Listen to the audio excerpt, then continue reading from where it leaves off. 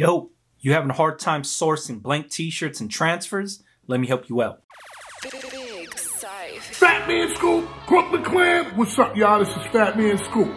And right now, you watching the sensei, the #1, the king, my dude, Big Brando. He taught me, personally, me, Fat Man Scoop. All you gotta do is keep your mouth closed and your ears open.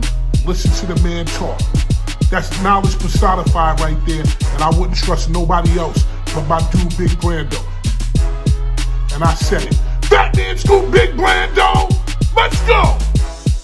What's happening, everybody? Boy, Big Brando, and today let's talk about finding the right blank t-shirt and the right transfers for your business. Now, this video right here sounds kind of dumb, right? Probably thinking, man, I heard you talk about blank t-shirts and transfers for the last 5-7 years on YouTube. What's the difference? The difference comes down to you. What exactly you're doing for your business. We all might have a heat press. We all might use transfers. We all might sell t-shirts, but our businesses could be structured differently. Just because we have the same equipment does not mean we have the same business. And I cannot stress this enough. Now, the reason I say this, my core business for what I do is I create brands and I sell t-shirts under those brands at a retail price. But also I print for other people. Those are two different businesses.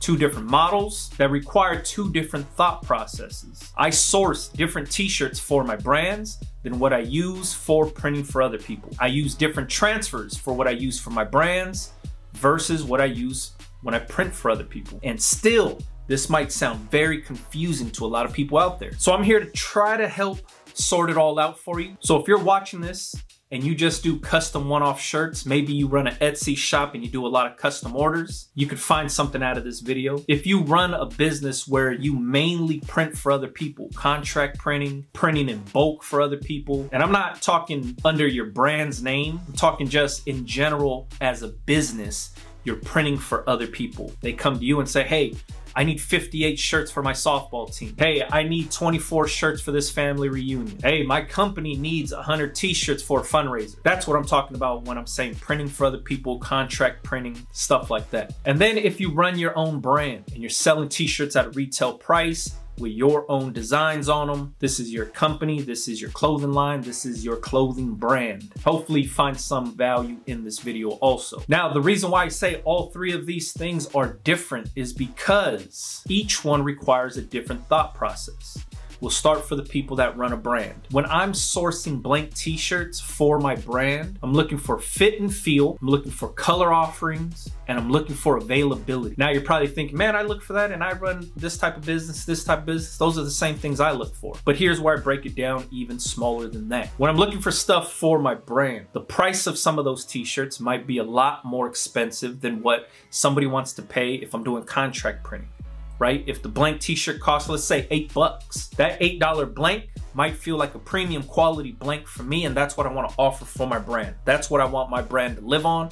That's what I want my customers to know about my brand is this is the quality I put out. Maybe it's softer cotton, maybe it's a trendier cut, maybe the color offerings are based on some kind of trend, right? So this is why I have to source a different blank t-shirt for my brands. This isn't the same blank t-shirt I'm going to be offering to somebody I'm doing a custom one-off shirt because they're not going to want to pay $8 for the blank. Because that one-off t-shirt, maybe they're only going to wear it once and it's not worth it to print on that t-shirt. Maybe they just want a standard generic fitting shirt. You know what I'm saying? Now, when I say availability, I mean I need to make sure that I could get these shirts in bulk at any time. Availability to me is they're never out of stock. Because if they're out of stock, then that means I'm out of stock. If I'm not printing t-shirts and selling t-shirts, I'm not making any money. So availability is everything to me. Quality is a personal preference, whatever you think is quality. So when I source blank t-shirts for my brands, I'm basically finding a t-shirt that my target audience would love and enjoy.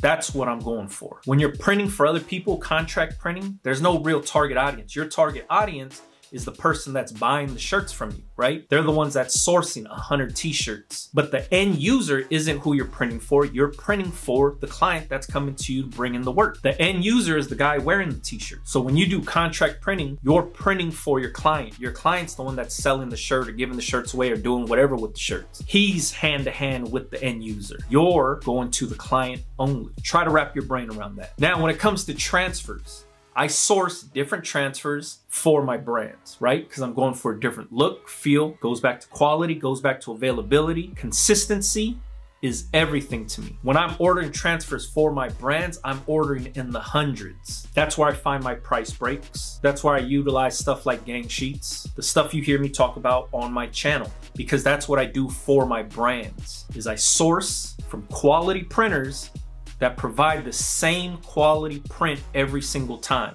And that can hold up to the quantity that I order. If I need to order 300 transfers, and I need them turned around in a day or two, I know who to go to. Because as you know, in a print business, the more you order, the cheaper per piece it is.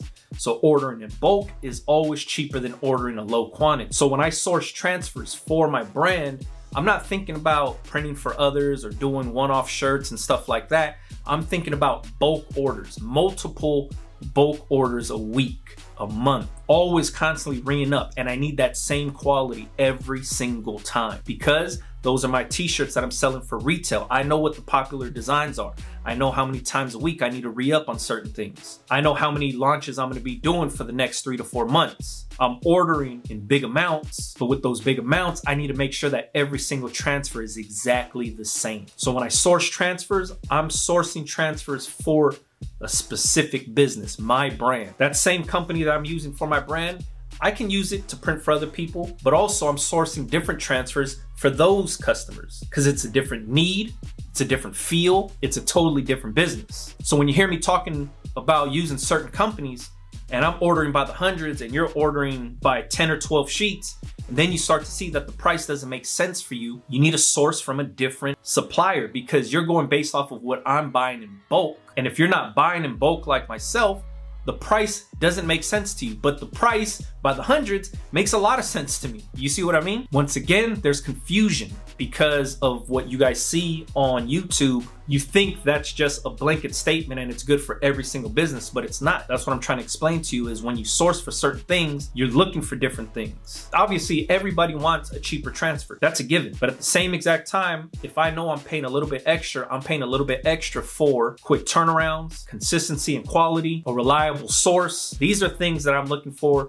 when I'm doing stuff for my brand. Now, when I'm sourcing stuff for contract printing, I'm looking for a generic t-shirt, right? I'm looking for a generic fitting t-shirt that I could get my hands on the quickest. I'm looking for a generic t-shirt that I could get my hands on after hours. I'm looking for a generic t-shirt that has standardized sizing, right? If you start to get these custom fitted shirts, sizing is gonna be a lot different for the end user. But once again, you don't deal with the end user. You're dealing with the client that's bringing you the work. So this is when I'm sourcing blank t-shirts for the contract side of my business, like printing for others side of my business, that's where I'm only looking for a cheap blank t-shirt, cheap in price, that has a generic fit that I could get my hands on the quickest, and I could get my hands on them after hours. So when you guys hear me talking about, oh, I could just go to the liquor store and buy a Pro Club, or I could just go to the swap meet and buy a AAA t-shirt or All Style shirt, that's what I mean by buying it after hours. If I have to buy it for retail and I mess up on that job and I need to replenish a few shirts, I know I could go source these from other places outside of just the wholesaler that I deal with, right? So now I'm looking for a good t-shirt, something that's gonna hold up, but I also need a generic fitting shirt because I need the sizing to be somewhat similar to the end user. I also need to make sure that the color offerings are what the customer wants, right? Sometimes the customer could say, hey, I need 100 Kelly green shirts. So I need to make sure that I'm dealing with a supplier that offers these crazy colors. So my thought process is a lot different when I'm sourcing for printing for others, doing contract printing, operating as a print house, right? It's not gonna be the same blank t-shirt that I use for my brands because I don't want a generic fitting t-shirt for my brands. I want a quality premium t-shirt for my brands. When I'm printing for others, I don't wanna offer them that quality premium because they're not wanting to pay for that quality or premium.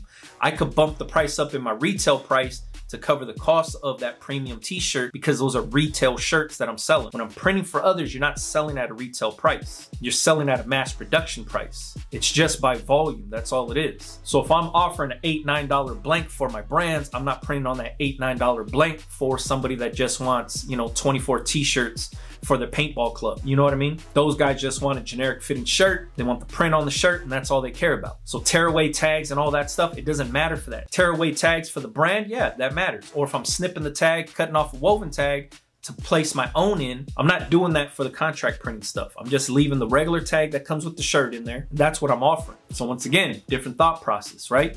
Same thing goes for transfers. When I'm sourcing transfers for printing for other people operating as the print house, I need to have a list of multiple transfer companies that I can go to for multicolor stuff, high quantity, low quantity. Single color stuff, high quantity, low quantity. Maybe it's a 2-color job. Maybe they want something crazy like glow in the dark or something like that. Now I have to source for other things. For my brand, I'm not offering glow in the dark, so I don't have to source that kind of transfer. But for printing for other people, I'm sourcing from different places because there's different needs, right? So now I'm going through a bunch of different plastisol transfer companies because maybe the client wants the plastisol transfer, right? I can't use DTF because maybe they don't like the feel of the DTF. Maybe they need something else. So if I just been sourcing DTF transfers from one supplier, I can't offer that to the client if the client doesn't like that. I need to be flexible and I need to have multiple companies that I can source from.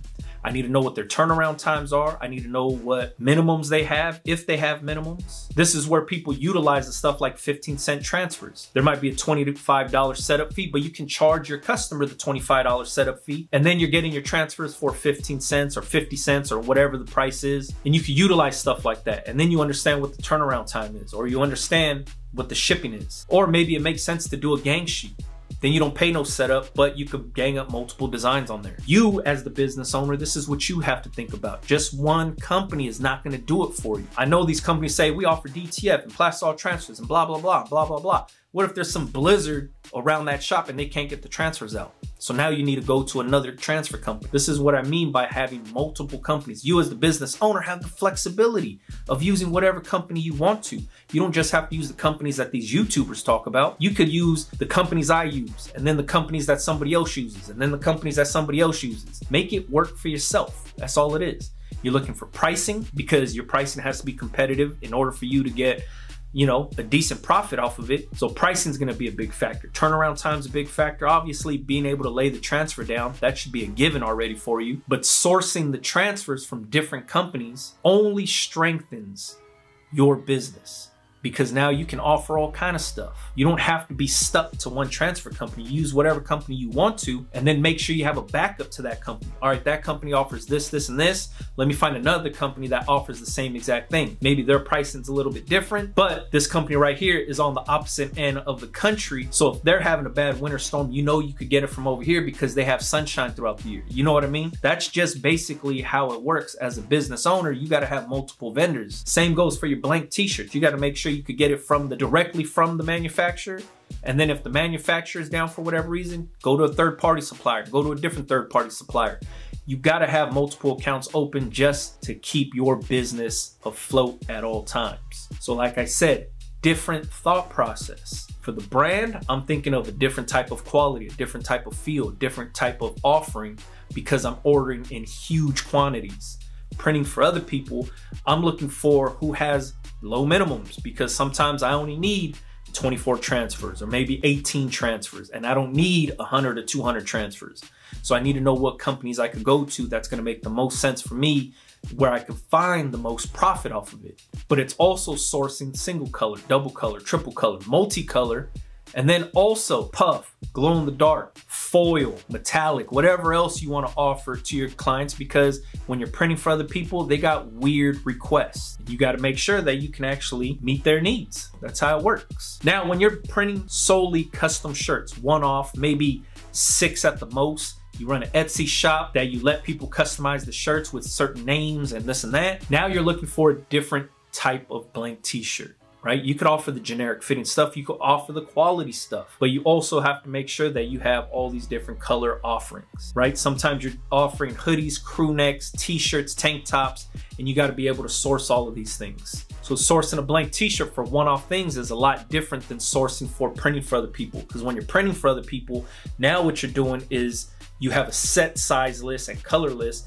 and you're ordering based off of that. When you're buying blank t-shirts for your brand, like your retail stuff, you're going based off of what your target audience wears. You're going based off of the information that you figured out to say, all right, extra large and double X is my popular sizes for my brand. That's what I'm going heavy on. Small, medium, large, not so much. I'm gonna go lighter on.